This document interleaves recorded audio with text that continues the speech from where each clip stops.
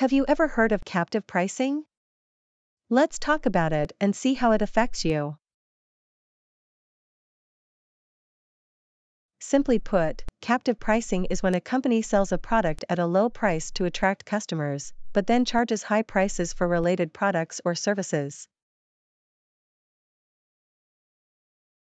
For example, printers are often sold at a low price, but the ink cartridges are expensive.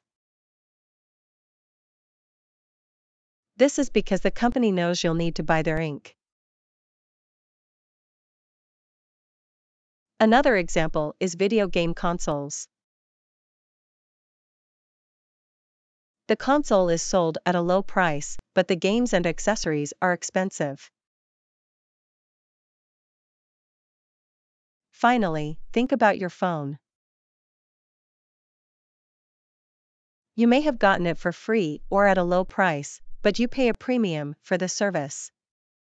So, captive pricing is a common tactic used by companies to increase profits. It's important to be aware of it when making purchasing decisions.